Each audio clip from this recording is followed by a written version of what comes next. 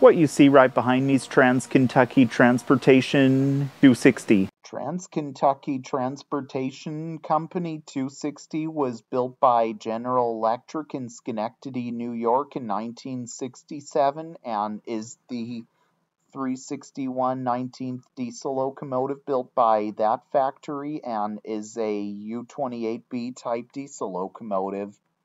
Originally, this locomotive was used on the Chicago, Burlington, and Quincy Railroad, and originally it was numbered 114 and was likely used for mostly hauling freight for many years.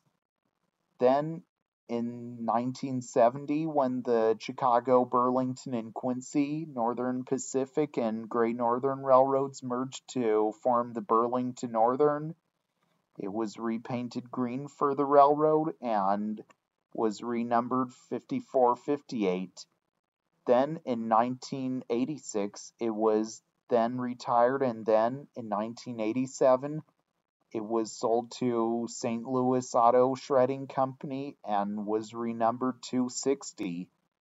Then it worked down in Kentucky for the Transkentucky Transportation Company and hauled hopper cars as well and retained that number.